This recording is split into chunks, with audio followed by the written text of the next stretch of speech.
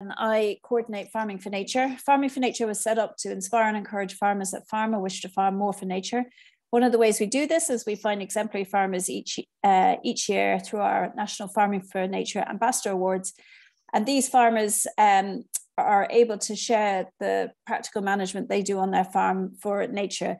This Q&A session is a great way to learn from these farmers and to be able to ask and share your experiences and have your questions for the farmer as well. So it's the second last of our Q&A for the season. So we have just one more after this, and then we'll be stopping for a few months. But I would like to kickstart the event by, I'll be asking our guest speaker a couple of questions, and then you have a chat box on your black banner. So feel free to ask any questions that you want. And what we'll do is I'll facilitate the questions. I'll ask the speaker the questions. If you missed any of our previous sessions, they're up on our YouTube channel. Feel free to listen to them. You can download them and listen to them in your tractor or when you're working or whatever out in the fields. So, and feel free to share them with anyone that you think might be interested in any of them. So on to tonight's session. We're delighted to have Farming for Nature Ambassador Graham Harris join us. Graham is an organic sheep and tillage farmer from County Clare. Sorry, he's not from County Clare at all. He's from County Kildare. Graham, welcome and thank you for joining us tonight. Yep, thanks very much. It's good to be here talking to everyone. Great. Graham, you run a 170-acre farm with sheep and tillage. Can you describe your farm and your farming system to us? Yeah, okay. It's a 170-acre farm situated in Kildare. It's predominantly good land. There's only a very small amount of it that isn't workable. We're growing barley, pea, oats, wheat, bean, and we have kind of fertility building lays then for the sheep. So we've about 130 ewes that lamb down about the 1st of March, and then it's all spring cropping at the moment. So that's sort of what we're at year to year. So it's been fairly steady at that now for the last 3 or 4 years. So it's sort of a nice balance between the stock and the tillage. Great. And what's your own journey into this farm or farming? So I suppose, well, I grew up on the farm here, and it was a conventional farm. I suppose it was probably something I didn't realize, but my dad had kind of farmed it relatively sympathetically. It was something that probably escaped my attention. There were certain practices that were quite sympathetic to nature, and it was probably a core belief of his, but I was young at the time, and you suppose you don't sort of pick up on these things. So in 2003, my father passed away, and I took over the farm. And I started out my own journey into farming. So he had been finishing beef cattle, growing crops, and he had sheep. I didn't really want to continue on with the beef enterprise, so I focused on tillage and sheep. So I was conventional farm, and that was what I was happy with at the time. So the focus was on production and driving productivity. I suppose it's all you ever heard of when you went out to any walks or you open the journal. It's all about producing more. So I looked at, we started cutting hedges back further. The hedges would have been quite overgrown here. So I suppose walking the farm with people, and you'd be looking around, you'd be there thinking, well, just land there you could use, like, you know, you're losing a metre here and 2 meters there with hedge grow. So we started looking at the hedges. The hedges started getting cut back, so they got trimmed back, and then we were trying to drive productivity in the tillage enterprise. So looking at my timings were probably off. When I started off, I was maybe a bit naive, and I wasn't hitting my timings right. So I started hitting the timings better with the spray programs, and I was getting good success out of my tillage ground, and we were increasing yields every year, and things were going in the right direction. But I suppose the thing I noticed was every year it was a little bit more fertilizer. So where you started off, you would have been getting recommendations of 2.5 bags. That had gone to 2.75 to 3 bags. It just kept increasing. My yields were increasing at the same time, so that was fine. But as I looked at it, I saw it as unsustainable. So you were getting big yields off your farm, but you were asking too much of your land, and you were driving it too hard. I don't think it could have kept going at that level. So there was some of the winter barley fields were producing over 4 tons of winter barley, and I was taking 15 bales to the acre off as well. So it was paying, it was going well, but I was starting to feel uncomfortable with what I was asking the land to do. So around that time, I came across a guy doing a soils course called David Wallace, and my brother had been knocking around with him for years, and he talked to him before. So when he was doing the soils course, I said, right, I'll go do this. And it was when I went to that, it really just kind of changed things for me. So then I started thinking less from the ground up and more about what was underneath the soil and how the farm was working. And that really changed how I wanted to farm. So that was probably with 2018, I think. So the other thing that was happening was NOTS were running the conferences, the biofarm conferences, and I was going to see them. So a combination of that and the soils course kind of joined in together. And I started changing the way I thought about the farm. And then in 2019, they opened the organic farming scheme opened up again, and they were quite keen on village farmers coming in. So I suppose what I was afraid of was I was going to fall between two stools. That if I'd lost my faith in the conventional agricultural system, and I didn't want to be spreading all the fertilizer, I didn't want to be spraying some of the sprays, that where was I or what was I? So when the organic scheme came along, it gave me, it sort of helped me to transition. There was a payment there, and it meant that it was very clear cut, I suppose, that I was going to stop everything. And it just came along at the perfect time. My head was in the right space where I wanted to make that change. So it was a very easy change to make because it was stuff I wanted to leave behind. And we started then the road to conversion, 2 years conversion into organics, and I'm really happy with the farm is from there. So stop cutting hedges, starting into rotations, fertility building lays and stuff like that. And yeah, that's. So just on a simple level, because I was going to ask you, sorry, I have a tickle in my cough. You were saying it's easy to convert. What changes did you see on your land straight away? Well, I suppose it was my mindset that was changed already. So it wasn't necessarily, the conversion's easy if you want to do it, I suppose. Like, so it was stuff I wanted to do and wanted to leave behind. So my head was in the right space to have to deal if there was certain weeds that were going to be present on the farm. I suppose it's hard to switch from a pristine, clean crop where you control every single thing in the field. You say nothing's growing but this barley or nothing's growing but this wheat, and you tolerate nothing. Whereas you totally change that. Now I sow crops, and there's a certain level of weed in the weeds and plants in the understory of the crop. Once nothing's out of balance or nothing's interfering with my production, it's all adding, it's all benefit, in my view. So you don't have to manage the weeds within the crops. I don't at the moment. You just never know what's down the road for you.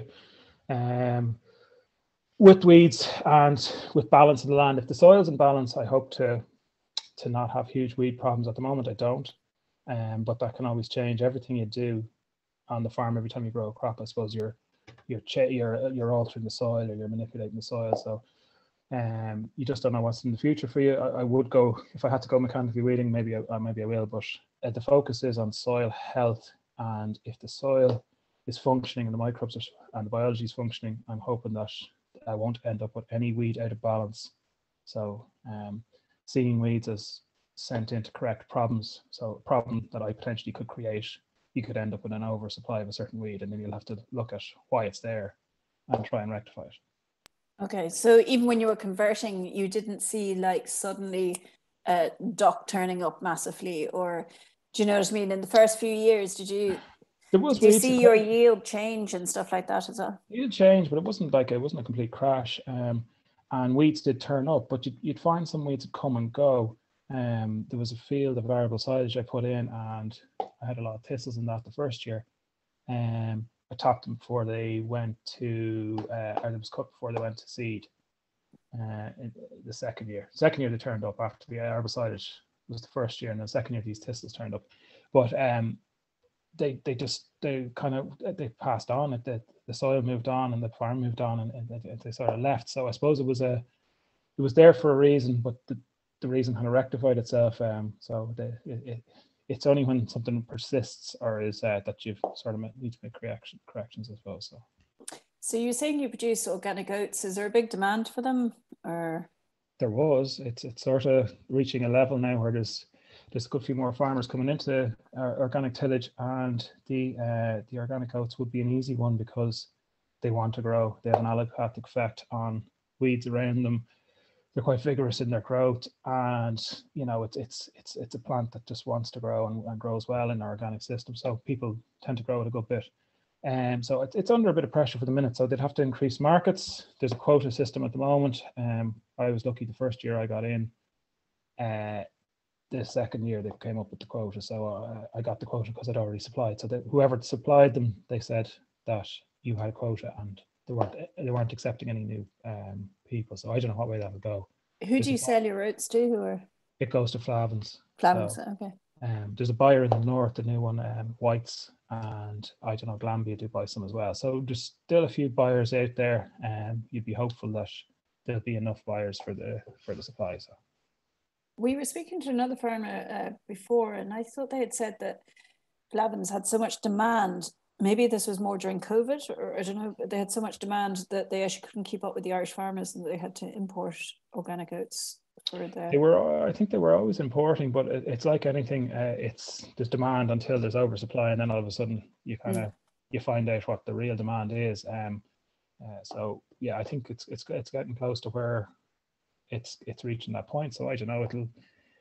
I suppose next couple of years will tell people's buying habits and customer sentiment, and them with their advertising and marketing. They'll have to, if they have potential to increase if there's potential to increase it, they should, I suppose, and they probably will.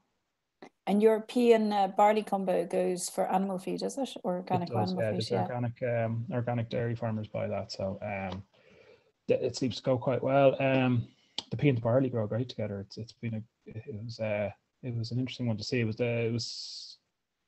was kind of a bit of a leap of faith because I wasn't sure what I was doing when I grew it first. The only thing that gave you a bit of confidence was the fact that you knew other people were growing it. It had worked on other farms, but you harvest that together. The combine takes it in, you set the combine for the pea, and it gathers up the pea and the barley. It's grown, the pea seeds just really like it here. I'm really happy with it. It's a quite cheery plant, like there's lovely flower on it at the moment, and it looks great in the field. It's a legume as well, so it's pulling in a bit of nitrogen, and yeah, it's a bit of diversity. Then two plants not growing a monocrop. I prefer to be growing two in the same field together, and it seems to suit the farm here. It's been going well over the last couple of years. It's my second or third year at it now. So, and like when I speak to other tillage farmers, sometimes they say they can't take that extra step to organic because they need to spray pre-harvest. Yeah. What do you obviously don't have those kind of chemical inputs pre-harvest? No. So, well, is your yield different, or what do you say to those farmers? The yield is kind of different. Like you're looking at the pea barley crop seems to be comfortable at around 1.75 to maybe 1.8 or 9 ton consistent. Spring oats are in around the same, close to 2 ton, about 2 ton an acre you'd get out of your spring oats. So it's not yielding as much, but then your margin is totally different and your management is different. You're not out the whole time spraying it. And it is like harvest could be difficult if you ended up with a very green crop. Like you're reliant on, if there's a lot of grass in the bottom of it, like the days close in very quick. Like, and if you think of people that are on big acres, like if you had an 800 acre farm or 1,000 acres of land to get through, if your days start shortening up, you're in trouble. But I suppose a lot of the organic farms are probably not at that scale. So like I've about 100 acres of tillage here, so I'm not having those problems necessarily, but you can run into problems. And I suppose modern farming has worked to the scale, so there is a reason for it as well. Like the sprays will keep the crop cleaner, so then you're able to get going earlier in the morning. Your combine doesn't start grumbling at night, and it is a bit of a race with organic crops. I'm only 2 or 3 years, 3 or 4 years into it, but when the crop starts dying back, that's when the grass and the weeds sort of come at you because they're still growing. Your crop's finished growing, and there is a kind of a fine window there of time to harvest, and it can, in a wet time, it could be nervy enough. So it's I suppose not necessarily easy or straightforward. So there is there's a reason why people would be apprehensive about moving into organic tillage. It takes a bit of planning and thinking, and you'd want to sort of know what you're at with it. Mm. And you use cover crops to encourage pollinators and stuff. Which ones do you use, or how's that worked for you? We've sown some cover crops. I think the problem with the cover crops for me here at the moment is I moved to spring cropping when I went to organic, and you're looking at sowing in, say, late August, early September, and it's late for getting it really going. So rye and vetch seem to work quite well here at that time of year. So I found that if you were buying too many different things or stuff that didn't want to be grown at that time of year, you were sort of wasting your money. So mainly it's a rye and vetch cover that we grow here, and then I would try and put some stuff into the actual cash crops themselves. So I do sprinkle sunflower seeds into the mix as I'm sowing my corn. Sometimes I put linseed into it and stuff like that, and I've been putting clovers in as well into the base of the crop. So sometimes I go out with the quad afterwards and I'll broadcast clovers into the crop, and it will help. I suppose it takes a bit of space. It gives like you have crimson clover there and stuff like that. It works in well with your crop, and you're sort of selecting then what you have in your field. And yeah, so that's mainly what I'd be doing. If I was putting something in, maybe I might go in with the crop, as long as it wasn't going to interfere with the harvest or with the cash crop. Yeah, so sorry if this is obvious to the listeners, but so when you're harvesting, the clover just stays in the understory? Yeah, I would do. Yeah, so now I was only kind of dabbling with it because I didn't want to end up with I couldn't cut my crop, so I sort of just was dabbling with it. So I put it into a couple of headlands and kind of, but it didn't grow too tall. Like, so you like, I'd be chopping all my straw here as well. So you can keep the combine up as long as the crop keeps standing. Your combine's up a bit. You're sort of just skimming the top of it. Like, it's the heads is mainly what I'm after. So fair enough.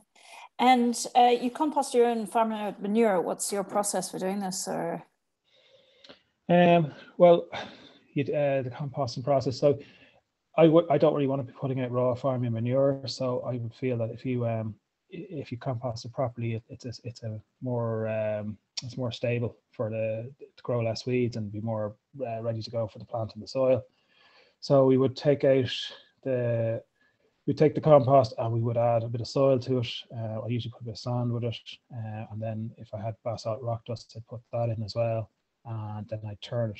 So you'd be trying to get it up in small windrows is what I usually do. So I usually turn it with the tractor, put it in long windrows, and try and make sure everything's mixed up, try and get the moisture right in the pile, and then do about 2 or 3 turnings and then leave it. I usually spread it in the autumn. So if I can gather it up there in sort of February, March and April time, and then put it in the corner of a field. So I pick a site before the plough goes in or wherever, I'll tip it out in the field, and then I'll sort of roll it over itself so if I tip it near where I wanted to finish up, I might roll it over itself 2 or 3 times, try and keep plenty of air in it, try and get it to calm down.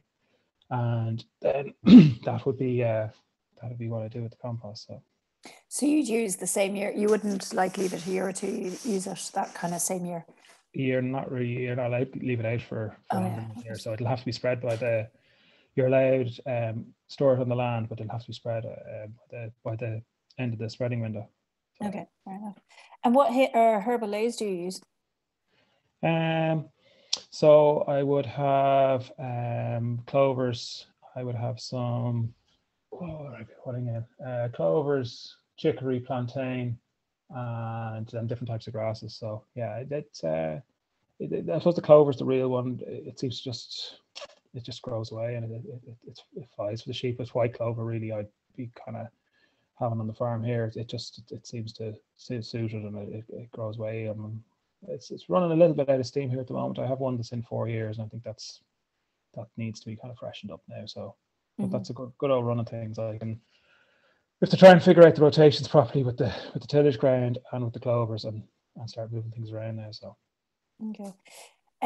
I read that you're kind of guided by biodynamic principles. I mean, do you want to explain what that is, how it's kind of influenced your farm, and is it just something you came into when you're kind of changing it to organic?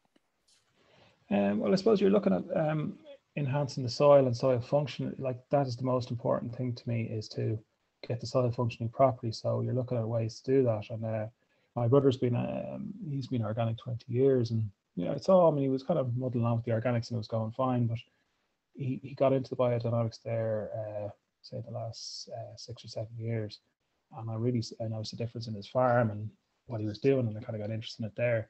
So it definitely would be something I've seen him at and having success with. So that's where it's coming from here. So I'm trying to learn it off him, and he's after buying machines to stir and to spread the preparations.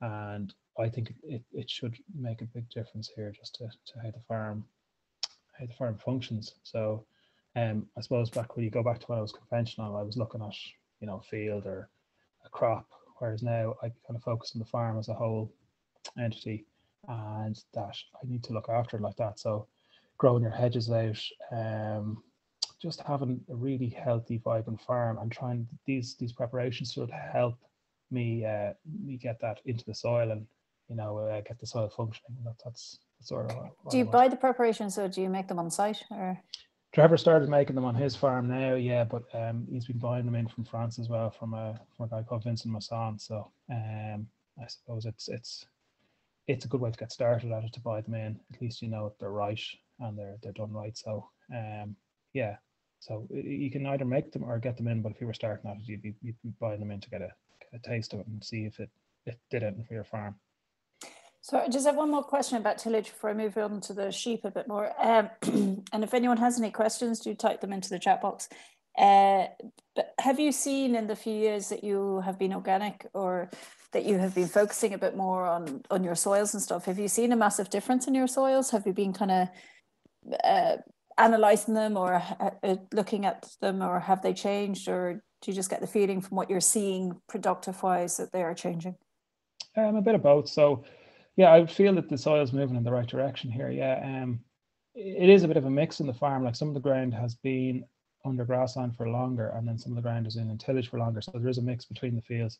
So yeah, I definitely think it's helped. I think the soil's a bit freer and easier to till. I think the fertilizers are hardening the soil up. So I would feel my soil's improved since I stopped with the fertilizer.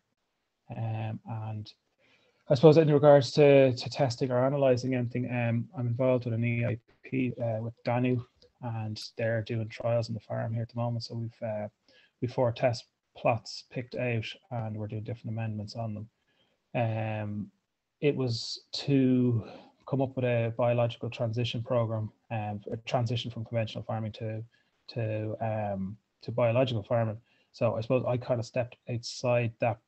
I suppose it was probably the fact that I got interested in the organic side moved completely. So the rest, there's a good few of the farmers are the majority of the farmers are conventional farmers. They're looking to build a program to transition into biological farming, and what kind of improvements you can make in a conventional farm. So we're doing soil samples, tissue testing, and we're trying to keep track of what works. So that's something I'm involved in as well. So.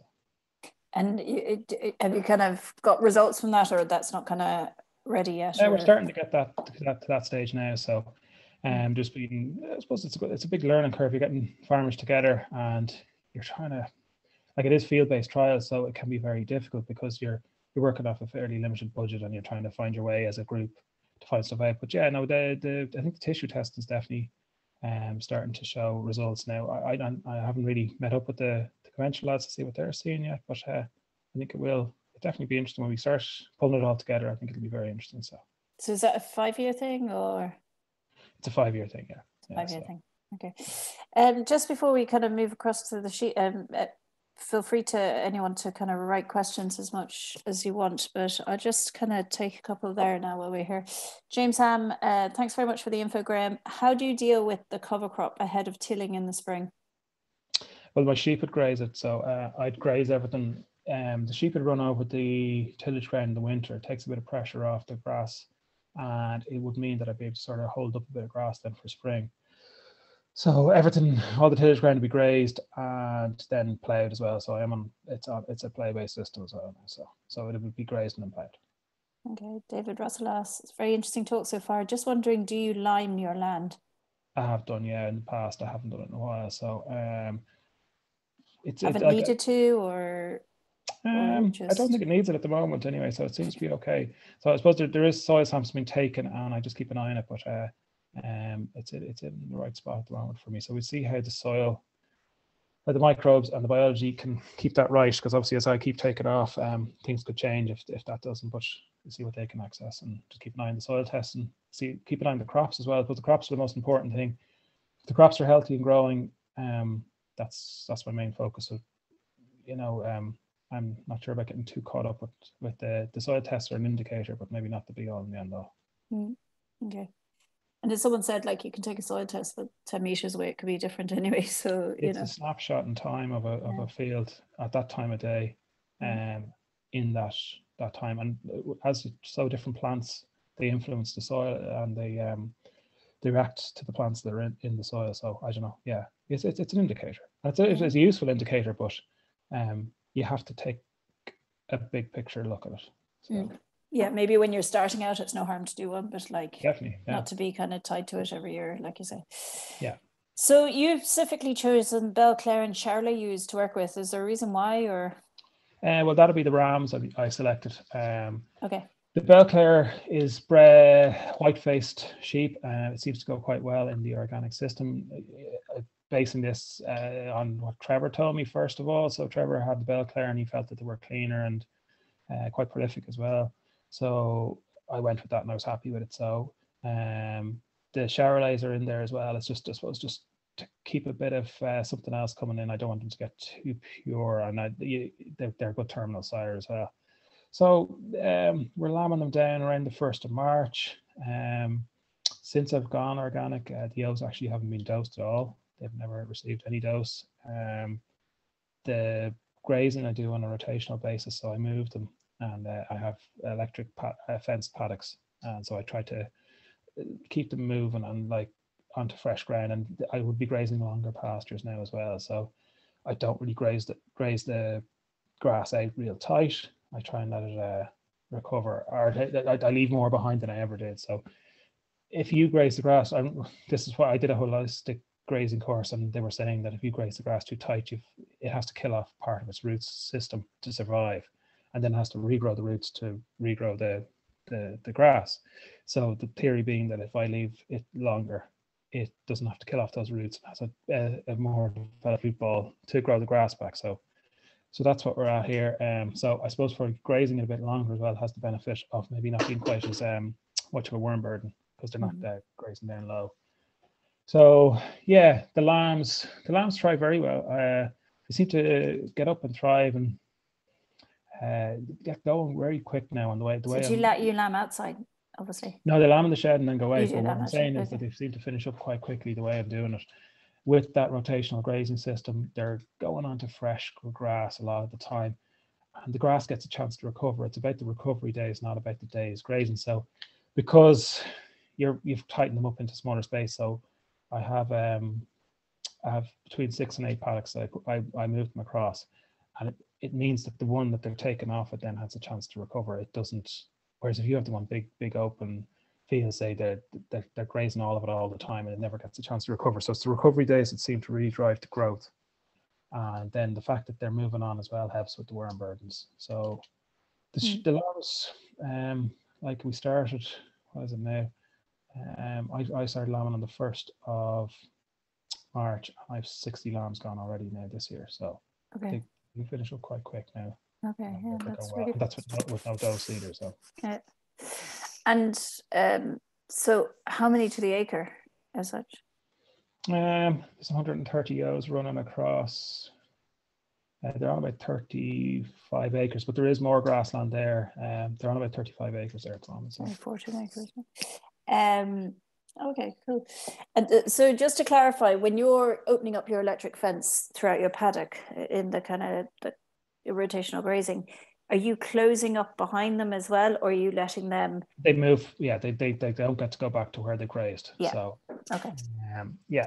So I see a question there in about the grass getting stemmy. So I suppose it's the clover mix, and there's other plants. Like I do notice they don't seem to that worried now. It did get a bit stemmy this year. It doesn't seem to have affected any thrive with the sheep. I noticed that I turned them into a field there about 3 weeks ago, and had really strong docks in it. Like the stems of the docks would be like a biro, like they'd be that thick and hard, and they actually grazed them down to the butt. They butted. They left the grass in the field, and butted all the docks in the field. They wiped them out, and I suppose it just goes to show that an animal will find these plants are kind of mining stuff from deep down that a perennial ryegrass wouldn't be able to get. So whatever the dock had that they wanted, they sensed it was there, and they went and they got it. So like stemmy grass or longer grass is going to have a deeper root that's accessing stuff deeper down as well. And you see them nibbling off the seed heads and going after things you wouldn't expect. So it's possibly something that's a bit odd or counterintuitive to what we've been taught, but it seems to be working, and I'm kind of getting a bit more comfortable with it as the more I do it. So interesting. I think in docks in humans it's supposed to kind of help with circulation and stuff. So maybe it was something to do with that, but I don't know for them. So when you changed over to organic with your sheep, did you have to reduce numbers because you couldn't? Maybe your grass wasn't growing as fast, or any of that, or no? I was a bit concerned about that, but I backed off a bit on the tillage the first year. I put one of the fields down to arable silage, like I said, and then it was going into the grazing rotation afterwards. But I didn't need it, so I put it back into tillage afterwards. I'm back, so I went down say 18 or 20 acres of tillage, but I went back up then 2 years later because I wasn't sure what I was getting into. By having, I suppose if I tried to go in off of the back of say old lays, I'm not sure that would have worked. The two of the tillage fields got rotated into the clover lays with the chicory and the plantain, and just the power and the energy of that growth was just incredible. Like and that really carried the farm. So I'm not sure what I would like to have been doing it with the reseeds. So it just seems to be difficult. Clover would surprise you. Like it just leaves me to wonder why the hell I was spreading fertilizer all those years, just wasting money. So because I've the same amount of sheep on the same ground now, and I'm probably going to go up in numbers next year. I'm going to push it up a little bit. So yeah, sorry if this is a really obvious question because I just don't know the answer myself. When you changed to organic, did you keep the same families of sheep? Did they convert to organic with you, or did you have to cut them and buy organic? They converted. Yeah, they come with you, but they're never organic. So only stock that's born organic can be organic. They don't ever get certified, but I could still sell an organic lamb out of a conventional ewe once she's been on my farm for that period of time. So whatever ewes were there when I started the process, they'll obviously every year they get more organic because I'm keeping my own replacements. I don't buy in any replacements. So I suppose that was another change as well. I would have been buying 30 to 50 or whatever, every couple of years I'd have to freshen the flock up, and I would have been buying hoggets. Whereas now I keep replacements every year. It's my own stock. They're tuned into my own land. I'm not bringing any worm burdens in, so I'm not complicating my life there either. So the only thing that comes in is a ram. I don't buy anything in. So you're breeding your own replacements, and you can just sort of really, tune into what you want. So you select them. You're kind of watching the lambs, and whenever I bring the sheep in to select, I'm drafting for a sale, I'll have a can in my hand for marking ewe lambs, and I'll be watching them. If I see one I like, she gets a mark, and when she has that mark, she's safe till later on in the year. I won't touch her. Yeah. It's a real kind of line in the sand that one's. She's a goodie. Yeah. So keeping the replacements, I think, is a huge help to the. So do you have to find a different organic ram every time, or you can just find any ram? You can buy conventional rams, yeah. So okay. Yeah, purebreds. So. Yeah. So. Oh yeah, okay. Fair enough. So you produce organic spring lamb. Is there a huge demand for this? Well, I was quite lucky with that. When the first year that I was fully organic certified, we were going into lockdown and everyone was at home. I think they were buying expensive cuts of meat. And when I rang, I'd been told it was quite difficult to get organic lamb away. I was talking to the guy that was buying, and he said his market had gone up 300%. So it was a huge increase. And the first year, I think all bar 20 or 30 went, about 150 went organic, which was great. And I don't know, you just never know what's coming down the line. the world is kind of very uncertain at the moment. People's buying patterns are changing, and money's getting scarce, so you just don't know what way that's going to twist or turn.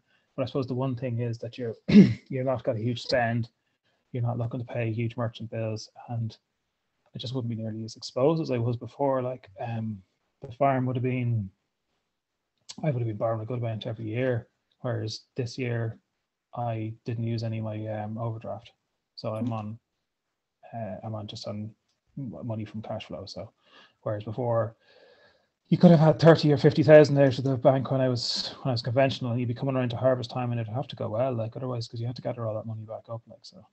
Whereas now the farm's able to carry itself. Yeah. Okay. It's much more viable. Like, do you sell direct to market with your lamb? No. Would you consider that at all, or you don't think it's kind of? Yeah, I would do. Yeah, it'd be nice to see to make that connection, but I suppose it's going to be extra work, and certainly with where the price went in the last say 12 months or 24 months, lamb is very high, like, you know, and it'd be very hard to add anything to that. And I can load 30 into a trailer and go straight down, and, you know, as opposed to running around with small amounts, like, so I don't know. You have to see. Where does your lamb end up in kind of mainstream supermarkets, is it, or? I suppose so, yeah. It's good herdsman, so yeah, you'd see it. I presume that's where it is. Some of it went for organic baby food for Germany. They have a contract to supply meat to them. So. Oh, okay. Yeah, interesting. So you produce your own hay, silage, and straw, and I suppose that kind of cuts down your external inputs as well. Yeah. Or how do you feel this kind of self-sustaining model works for you? Well, I think that's exactly it. It is very self-sustaining. Like, I don't really need to buy in a lot of stuff. So, whereas before I would have been selling hay and silage, I don't really need that income anymore, and I would see it as being detrimental to the soil and to the farm if I was taking too much off it. So the only thing that leaves is grain and meat, so the lamb. So and then bringing stuff back in, I'm not buying in lambs anymore or hoggets as replacements. It's just a simple, kind of simple and easy to manage system. Like, and I do buy in. Obviously, the organic seed I think is very important to the system. It seems to just goes well with the system. So it's great to have good quality seed and get it in the ground and get it away. Like, so. Interesting. So you've kind of mentioned, like, this is the first year since turning organic that you kind of feel maybe financially it's starting to kind of break even a bit and you're able to breathe.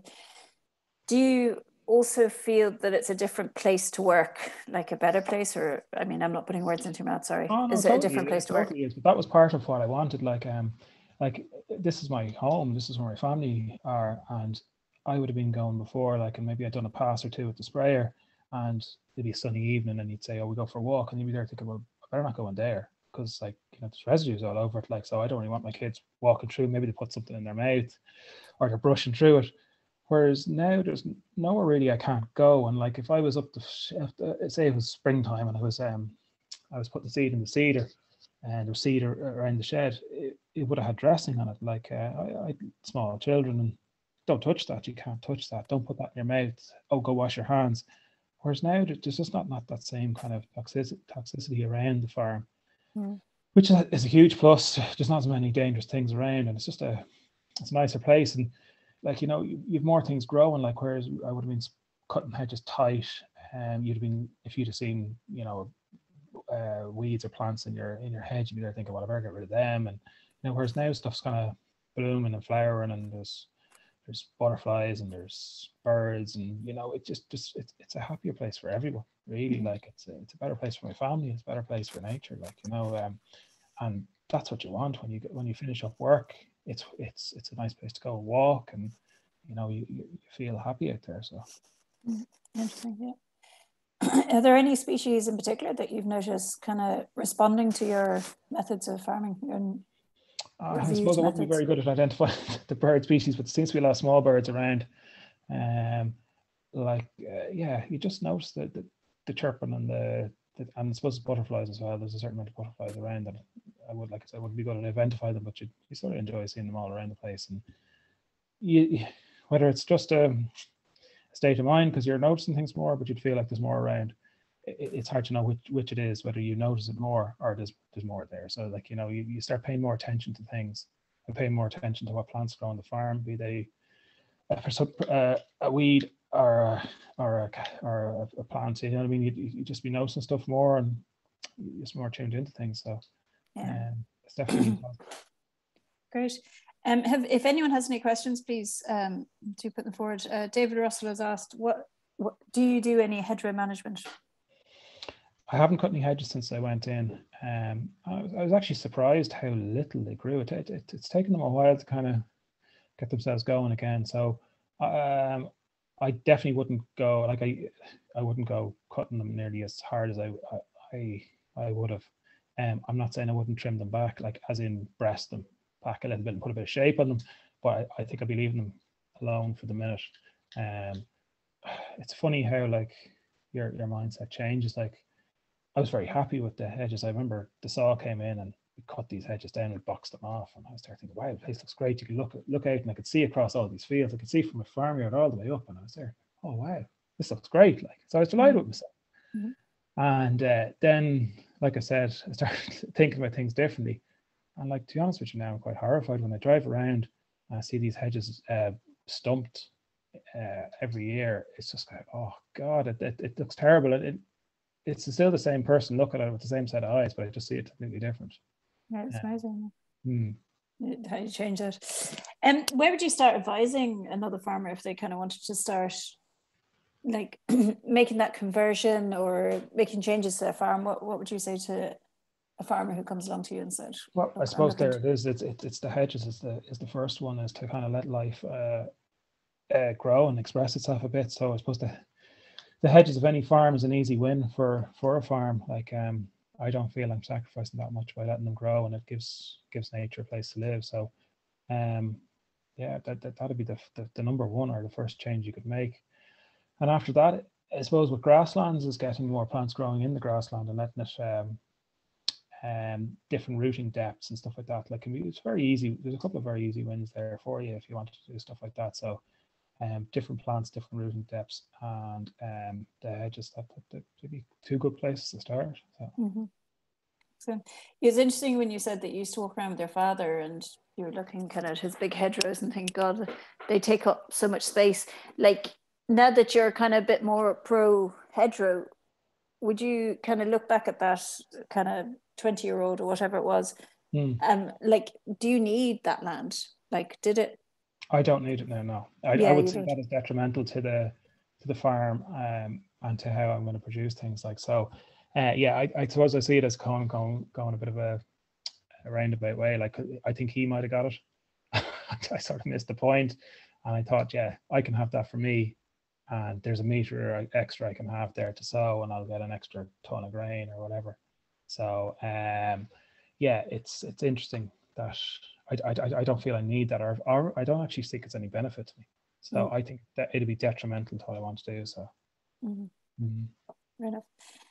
Is there anywhere in particular that you think farmers can go for advice and support if they want to kind of, like, where did you go for advice and support when you were looking to make changes, apart from your brother? Yeah.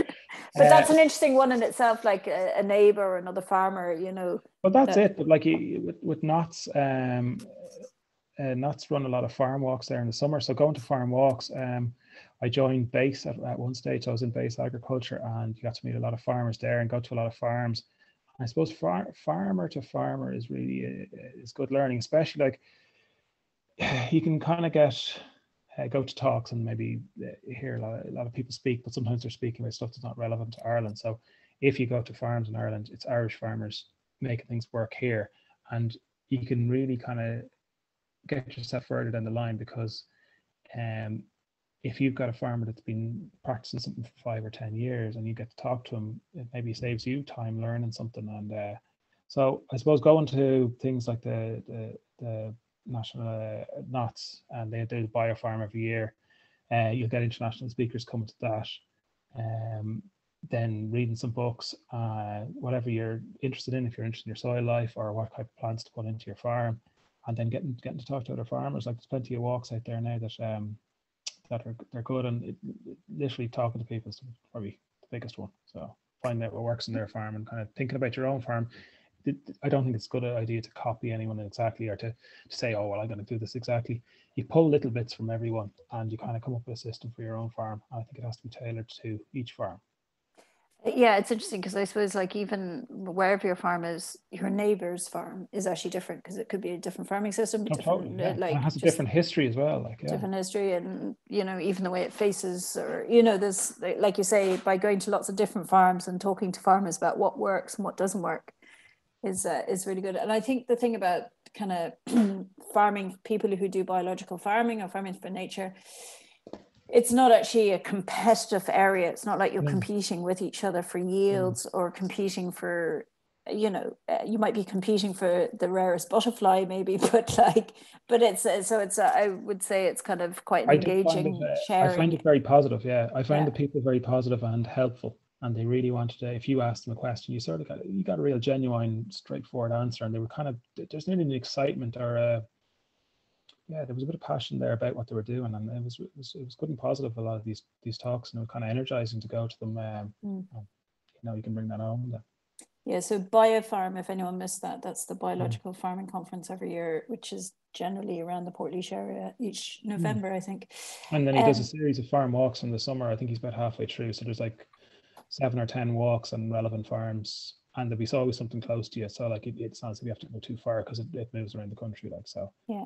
That'd be good. And there's about 20 farming for nature walks as well. Oh yeah, well there you go. Yeah, so there is another.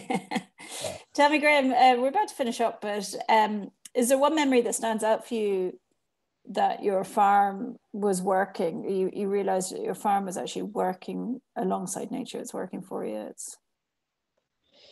I suppose it's probably the observation, and you kind of appreciate it more. Like you're walking the fields and you know that nature's growing the stuff. You're not forcing it. Like, so you're not, you know, it's chemically driven. Like you were just kind of throwing a lot of stuff at it to get the crops. Whereas now you're sort of, it's a bit more subtlety. You're relying on the soil, and you're working with nature there. Like if you think about it, if you abuse that soil, it's going to crash and it's going to leave you high and dry. Whereas if you work with it, it should take you a long way. And it's something to be minded and treasured. So like, that'd be the big thing for me, is the appreciation of what the farm's doing for me and how I need to look after it. And it's kind of nice, I think you said you had children or something, that you're kind of creating a legacy going forward as well for future generations, whether it be for them or for, you know, some other farmer. Or whoever comes along, whoever comes along, exactly. Listen, Graham, thanks a million. Thanks for joining us tonight. That was really inspiring. It's really interesting, and to learn again so much new stuff about different area of farming. If anyone missed any of tonight or would like to listen to the whole thing again, it will be up on our YouTube channel tomorrow, so feel free to share it with anyone. We have our last Q&A session in 2 Tuesdays' time with Mona Mulla, who is a mixed up farmer in County Clare. So do join us for that. Just register as normal. And if you have any questions about farming alongside nature, we have a forum online which you can pop up a question and farmers will answer your question for you. So our farmers are our ambassadors. Meanwhile, we do have the Farming for Nature walk, so feel free to look them up on our website, and do join us on all the usual kind of social media platforms if you're on them. Graham, thanks a million again, and great job and very inspiring and great to chat to you. So thanks for that. We'll see you again soon, and thanks to everyone else for joining us as well.